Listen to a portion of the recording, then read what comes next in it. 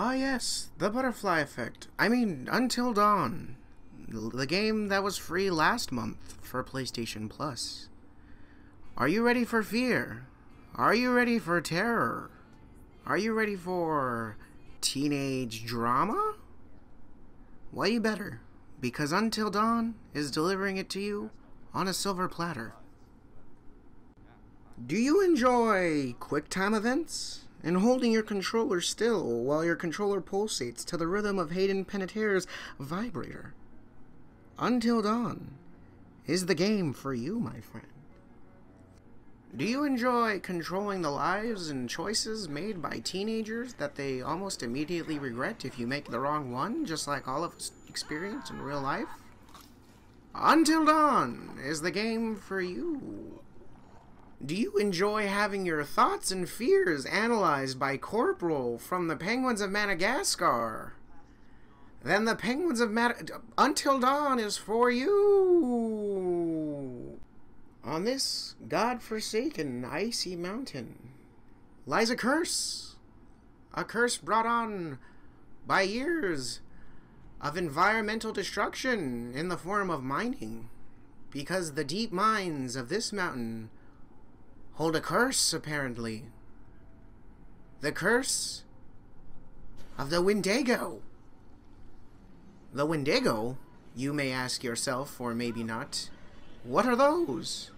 Well, I'm here to tell you that, my friend. The Wendigo are a very prominent race of Aryan Brotherhood skinheads, and they enjoy feasting on the flesh of teenage actors. That is a subplot to this. That's a subplot to this game. Okay, that's the second. The first plot, though, the first plot has to do with revenge. Oh yes. You remember how I said earlier about Until Dawn serving it up? It's a dish that's served cold on a cold mountain. Revenge? Wendigos? I thought this was a tale of teenagers that you're probably not asking yourself. Well, in the beginning of the story, I did not mention that these teenage girls are cornered and killed because a prank that has gone wrong. It was just a prank, bro, they said. It was just a prank. Well, this prank has gone too far. What a world. Hannah and Beth are killed because Hannah wanted to get laid. Beth decided to go after her after she didn't get laid. And everybody watched and laughed and looked weird. These faces are so weird. They look like they have some kind of bowel syndrome. Anyway, Hannah and Beth both die, falling to their deaths, and nobody knows what happens. 1 year later, Mr. Robot hits everybody up on the cell phone and says, "Hey guys, it's been a year since the tragic event that my sisters have died. Why don't you guys all come back to the mountain and we can all hang out, you know, like before my sisters died. Like before you guys killed my sisters." You see where this is going? You see where I was coming in with the revenge? Huh? This game grabs your fears and pulls them to the deepest pits of your souls. Each psychological visit you have with Dr. Hill, you find out a little bit more about yourself. You know, you find out that you're afraid of bugs. You're more afraid of bugs than you are of needles, or maybe you're more afraid of needles than you are of airplanes. Ooh, scary. They implement your fears into the game, making the game that much scarier. But not always. It sometimes scares you, sometimes there's a lot of jump scares. But once you get past those jump scares, which is the main form of fear, the atmosphere is scary. You know, playing as a cis white male is scary to some people. What are you gonna do? To quote a famous hot boy, Gordon Ramsay, "The game is only as scary as the atmosphere. Where is the lamb sauce?" No, Matt. They're gonna Now, hurt I know us. you probably have a couple questions like, what does that mean? You know, that doesn't really make any sense. Another question you might have is, how do you know Gordon Ramsay? Okay, I know Gordon Ramsay because he hangs out outside of my local CVS asking for change. Another question you might have is, well, that doesn't seem like Gordon Ramsay because Gordon Ramsay, He has a bunch of prestigious restaurants, and he doesn't need to ask for change behind his CVS, so I don't think that's Gordon Ramsay. Well, that is where you are incorrect. I know that, well, first off, I know I said that, you said that it was a question, it was more of a statement, but... It's okay. He's a homeless person, and his name just happens to be Gordon Ramsay. So, I wanted to clear that. Back to the main point, which was... The atmosphere is really crazy. The level design for each one, it's so specific. You know, there's the mountain, which is the majority of where you're going to be doing your traversing. Okay, the mines, they're pretty. That darkness, the caverns, it goes into different little sections. It's just dark and creepy. The lodge, oh, fuck!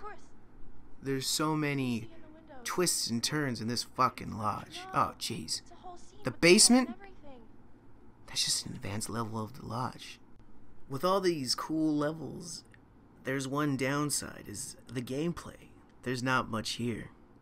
Besides a couple quick time events, or you're trudging your way up this fucking mountain, or you're pressing R2 and turning a knob so you could open a door, or touching your swipe pad so you can light a match, whatever you might be doing, the majority of the action gameplay is in quick time events. Or you might just be holding your controller completely still, which is kind of the opposite of gameplay. I did cheat a couple times, and I did just put my controller on a little blanket, holding it completely still. I didn't have to worry about the vibrations or anything moving it around. That's a little cheat. You want another little cheat? If you make a decision and you regret it too much, you want to go for that perfect run, soft reset your thing. Hold your middle button, close application. Before the little butterflies show up in the corner, you'll be cool the next time you turn on your game. I know it seems cheap because it's not the way to play it, but you know, fuck you. You're gonna do it or you're not gonna do it. It doesn't matter. Oh, what? Oh, I didn't do it. I played the whole thing without. Oh, you got a medal. Oh, jeez. Ah, jeez. Here. Moving on. Until Dawn has a really special place in my video game selection, where it's not really a video game. It's more of a movie. I would say that the gameplay aspect is just a little side extra to the. I think this is how movies will be in the future, where you can actually make decisions. Hey, people are leaving cinemas left and right. AMC's fucking tanking. You never know. This might be the new way to watch movies. I mean, hell, I go see a movie if I could choose what actually happens. And the choices that this game gives you is pretty intense. You know, you want to snoop through someone's phone, you can choose, hey, I don't want to snoop through that phone, I'm not someone who's nosy. Oh, I want to look through the phone, well, now I'm going to be considered a snoop through the whole game. You know, you miss a jump, character falls, bam, fucking dead. They don't get a second chance. There's no, I mean, unless you hit that quick time event and you grab that branch right before you hit the ground, you might get lucky. You know, you eat the last Totino's pizza roll, bam, get shot in the face. That's just how it goes. Characters are as likable as you want. You can make them salty little cunts. You could, you know, you could have them on a losing streak. You could be like, you are the god of these teenagers' lives. You ever wanted to control Dawson's Creek? Now is your time. It has a great story, and that you basically make how shitty you want the characters to be. If you want to like those characters, you make them nice. You make them do the right things. If you want to hate other characters, you make them bitches. You know who I hate from the beginning? That one girl with the black hair. What's her name? Emily.